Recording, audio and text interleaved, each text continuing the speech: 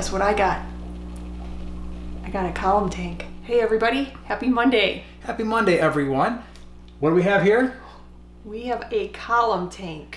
This is a 15-gallon Aqueon column tank, and it's something a little bit new. We often stick with the rectangular sizes and shapes, and you wanted this thing. Well, I was at a pet store and just getting some dog food or something, and this bad boy caught my eye, and I looked at it a number of times.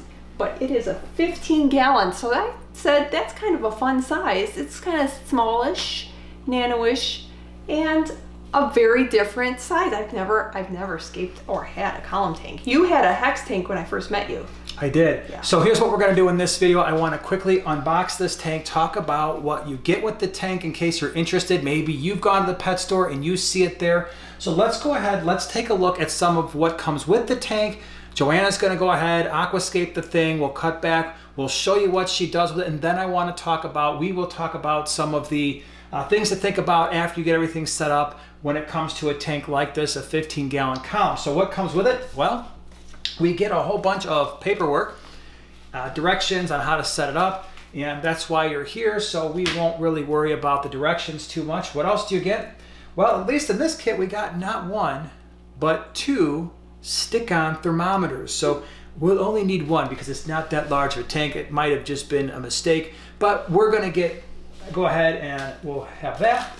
We also got an Aqueon quiet flow filter that is adequate for a 15-gallon column tank. Right now it's all wrapped up, and I will show you how we set this thing up and how to deal with that. We'll see how quiet it is. And we will see how quiet it is. We get a net that's wrapped. Awesome. What's in this box? This box, ooh, okay. We have a heater. Now this heater, as I'm looking at it, is a non-adjustable Aqueon heater. It's on the smaller side. It's a 50 watts, so that's gonna be adequate. So roughly 3 watts per gallon, so I'm not too worried about that. The one downside, of course, to something like this is I definitely prefer adjustable heaters, but we'll make this work. That's something that comes with the tank. And then we have another box, and in that box we have the power cord for the light, and the light is actually integrated into the hood, which can be an advantage if you like that nice seamless look, as we're going to see when we actually aquascape the tank. And then of course they give you a little bit of food sampling and some water conditioner.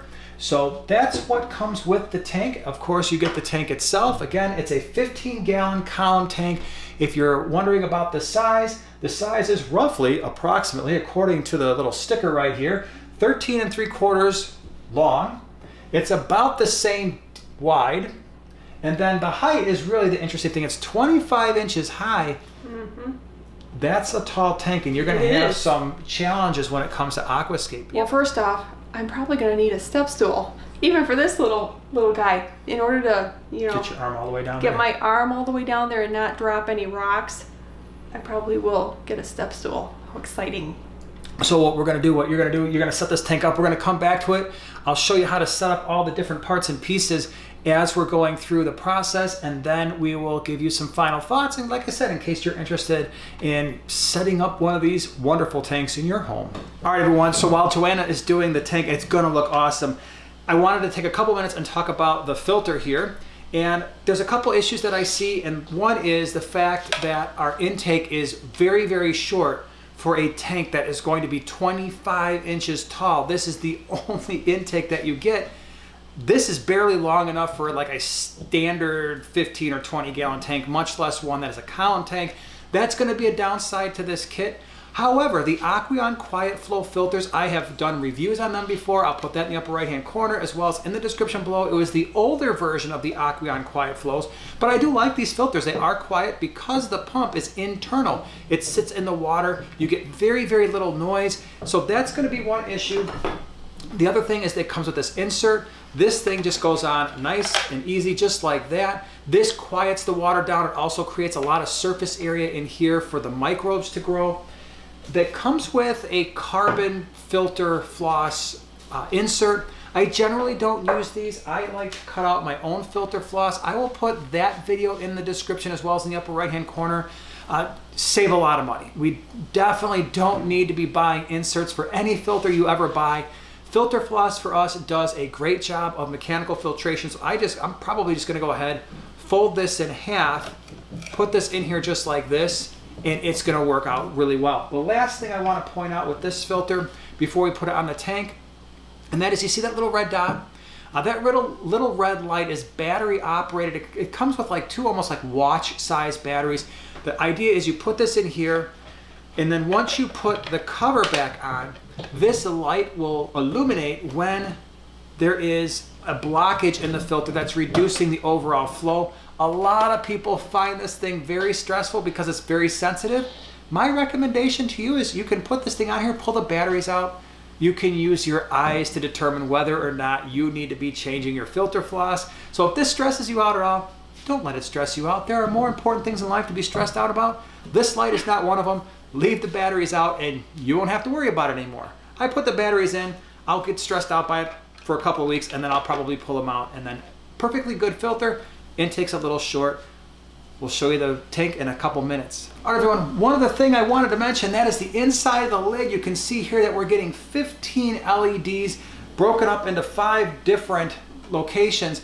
It's gonna remain to be seen how well this is going to do with plants. We are going to plant this tank. We'll do some low light plants like Anubias, and I think those will be just fine for this tank. Again, keep in mind, we've got a 25-inch deep tank, so we're gonna have to see if these lights are gonna be sufficient. Show you that in a couple minutes. All right, everyone, so here it is. This is the Aqueon 15-gallon column tank kit all set up, an aquascape. We're going to talk about some of the advantages that we see so far, potentially some of the disadvantages. I want Joanna to talk a little bit about aquascaping in general. Now, I know we use live plants here. Of course, you can use whatever you want, but we're going to address those issues, and we'll talk a little bit about the equipment and some things to think about. So the aquascaping, what's your thoughts on the tank? Well, I was very excited to scape this. I've never scaped a column tank, but it was a lot more challenging than I had expected. The scape had to really be to allow space around the scape in order to clean the sand and all that. I could really only use like 9x9 space going all the way up. So, and then you also have to make sure that you have some height achieved in the scaping that you're using. I did have, luckily, some ghost wood that stayed within that kind of perimeter, and then I used very few rocks, maybe about 5, and I really couldn't do much more than that. The rock I like, really the whole scape I like. It's a very brown neutral tone. All of it's just a single tone with the plants that we use too. The only thing I don't have is the name of the rock. This is not dragonstone, and I was happy to use this. I only had a few pieces. I was happy to use it in this scape, but please leave a comment down below if you know what kind of rock this is. So let's talk a little bit about the stocking. We put in a couple honey gouramis, and as far as gouramis go, these are relatively non-aggressive types of gouramis. We have a betta fish in here. I suspect they're going to get along just fine. If they don't, we have some tank space to move them around. You can see here the betta is looking good. The smaller fish that you see are a couple different types of tetras. One, we have ember tetras, and the other ones are called gold tetras. By the way, if you're looking for tetras small like this, flipaquatics.com is a great place online if you need smaller fish like this. They are a channel sponsor, but they are wonderful fish. Now, the tank itself, I mentioned before about the light. Obviously, you can see here the light is doing a good job illuminating the fish. It's a nice, even color, so that's kind of nice to look at. Whether or not it will grow plants, we're going to see. Now, these Anubias are low-light plants, and that's why Joanna put them there. But we're going to have to see if they grow. I think they will, but anything with moderate light, I don't think those lights will be sufficient. You can see here the hang-on back filter, it's short, and that was one of the things I mentioned before, so that will definitely be, at least in terms of the kit, it's kind of a downside in the sense that this intake is so short compared to the rest of the tank, but I think it's well hidden. Now, you did something unique with the background. Can we talk about that for a second? This is the first time that I've used a light blue background, which was kind of fun. I also don't usually use sand that's tan colored. And the light blue background is actually not paper, it's foam. It is foam. So I am considering switching to more of a foam because it is better with, when you're changing water and and all that. So I think final thoughts right now, and we're going to give you an update on this tank later. It's going to be a great tank, I think. I love the different footprint compared to what we're normally at. But again, a column tank does present some challenges that we've talked about so far today in terms of aquascaping and even the flow of the water. And I really like how we got this to put in the kitchen, and it is a 3-sided viewing, which sometimes you have, sometimes you don't, but you can clearly see from the other side, which I really like. Now, one of the other things to keep in mind is a lot of times we are asked, hey, how did you put fish in so quickly?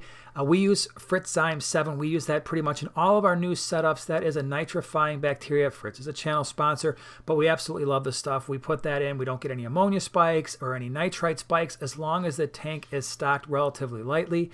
And that's pretty much what we have here. The other thing that you can do if you want to add fish quickly is add used filter media from another tank. That will work, but that's how we get around not having to cycle a tank for weeks and weeks on end, is we use the Fritzyme 7, and it hasn't failed us yet, and so it's done a really good job. So that is the tank, and like I said, we'll give you an update later. Yeah, very exciting to see a new little betta in there with multiple different kinds of friends. Now, if you want more information on bettas, check out that video in the upper right-hand corner. If you want to see more of Joanna's aquascapes, check out the video, the playlist in the lower right-hand corner, and we'll see you soon. Bye.